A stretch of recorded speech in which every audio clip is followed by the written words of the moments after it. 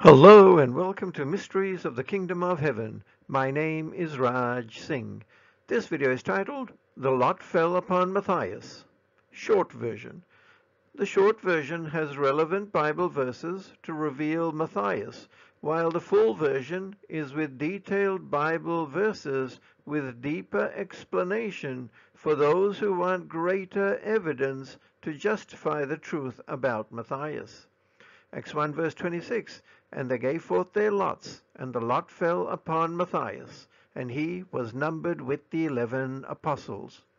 Let's, through the Word of God, find out the implications of Acts 1 verse 26, where we see the 11 disciples who became the apostles by drawing lots choose the replacement apostle for Judas Iscariot, who betrayed Yeshua.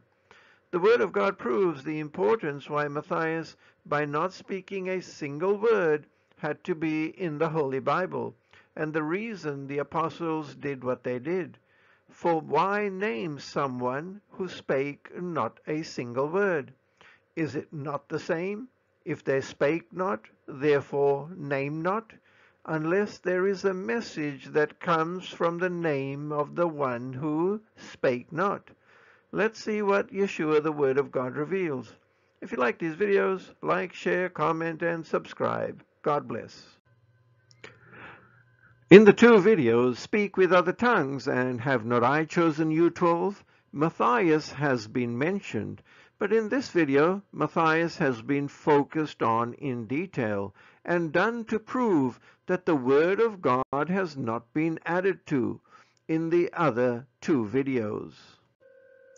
Points addressed in this video. Number 1, first act of the apostles. Number 2, why did the 11 draw lots?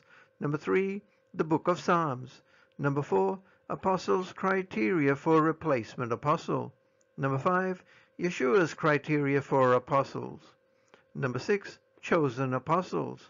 Number 7, witnesses. Number 8, apostles' red flag. Number 9, Yeshua's decision on lots cast to replace Judas. And number 10, what does Matthias prove? The first act of the 11 apostles. Acts 1 verse 15, and in those days Peter stood up in the midst of the disciples and said, verse 16, men and brethren, this scripture must needs have been fulfilled, which the Holy Ghost by the mouth of David spake before concerning Judas, which was guide to them that took Yeshua. Verse 17, for he was numbered with us, and had obtained part of this ministry. Acts 1 verse 24, the 11 prayed to God to reveal which one of the two he had chosen.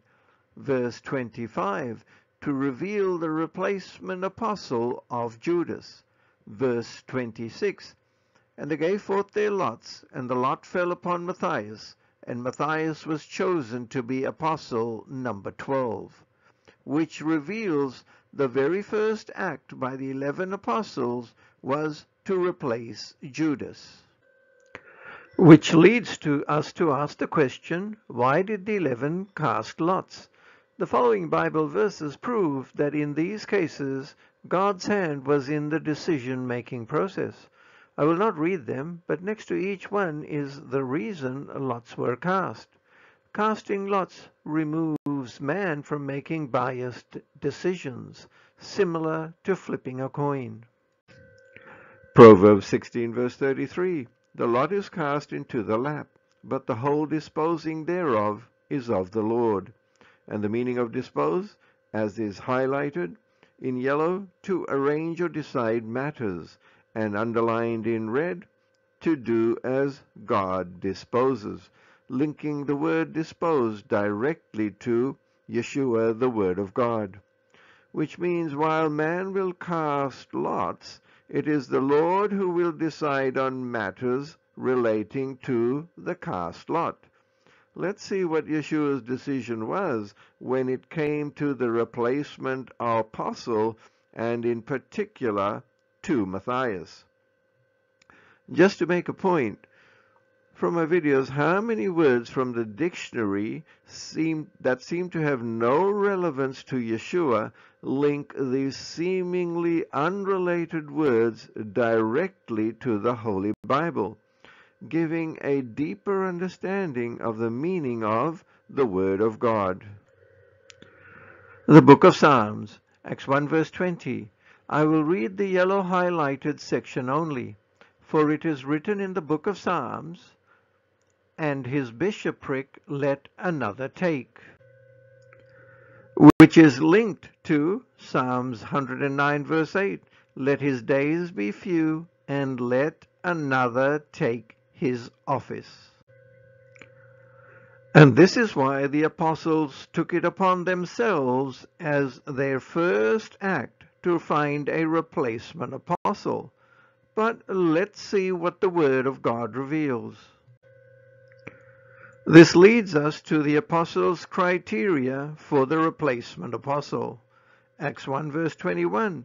Wherefore of these men which have companied with us all the time that the Lord Yeshua went in and out among us. Verse 22 defines the parameters of the criteria set by the apostles. Beginning from the baptism of John unto that same day that he was taken up from us, must one be ordained to be a witness with us of his resurrection, which defines in from verse 21, being the day John the Baptist baptized Yeshua, and defines out from verse 21, being the day Yeshua was taken up. Now that we have covered the apostles' criteria for the replacement apostle, let's look at Yeshua's criteria for the apostles. John 15 verse 27, and ye also shall bear witness, because ye have been with me from the beginning. Let's see if Yeshua's beginning is the same as the apostles' beginning. And there you have it, Yeshua's beginning. Luke 6 verse 13, and when it was day, he called unto him his disciples, and of them he chose 12, whom also he named apostles. From the beginning, when Yeshua chose the 12 disciples, Yeshua called them apostles, proving Luke 6 verse 13 was the beginning. And there you have it. On the left, correct beginning, chosen apostles. Luke 6 verses 13 to 16, with the names of the chosen disciples, whom also he named apostles from the beginning. And on the right, Yeshua taken up, chosen apostles. Acts 1 verse 13, with the same list of names, less one being disciple and apostle, number 12, Judas Iscariot. The two words being chose and apostles that link Luke 6 verse 13 to Acts 1 verse 2 proves who were the chosen, and that neither Barsabbas nor Matthias was on Yeshua's shortlist. Witnesses. John 15 verse 27, witnesses from the beginning, which lines up with Acts 1 verse 8. One verse before being taken up, Yeshua tells his remaining 11 apostles that the 11 will be his witnesses, which does not line up with Acts 1 verse 22, where the disciples say the beginning of the witness is from the baptism of John. Any witness chosen from Acts 1 verse 22 proves this without a doubt, for it does not line up with the witnesses from the beginning in John 15 verse 27 and the witnesses from Acts 1 verse 8, which confirms Matthias is a false apostle, a false witness. For both John 15 verse 27 and Acts 1 verse 8 was spoken by John 1 verse 1. The question is, do you accept Yeshua's witnesses or the apostles' witness? Apostles' red flag. Why would the apostles cast lots, set a false beginning, and appoint a false apostle and false witness? The known facts which Yeshua, the Word of God, has proved are: number 1, the apostles knew the book of Psalms. Number 2, the apostles knew the true beginning. Number 3, the apostles knew the chosen apostles. The truth about Matthias is very easy to see, hear, and understand. The apostles gave to us a red flag on Matthias on a plate. The question is, why? And there you have it, the reason there are millions of discipleship courses. Matthew 28, verse 19. Go ye therefore and teach all nations, baptizing them in the name of the Father, and of the Son, and of the Holy Ghost. If you can see, hear, and understand, the depth of Matthew 28, verse 19 is amazing.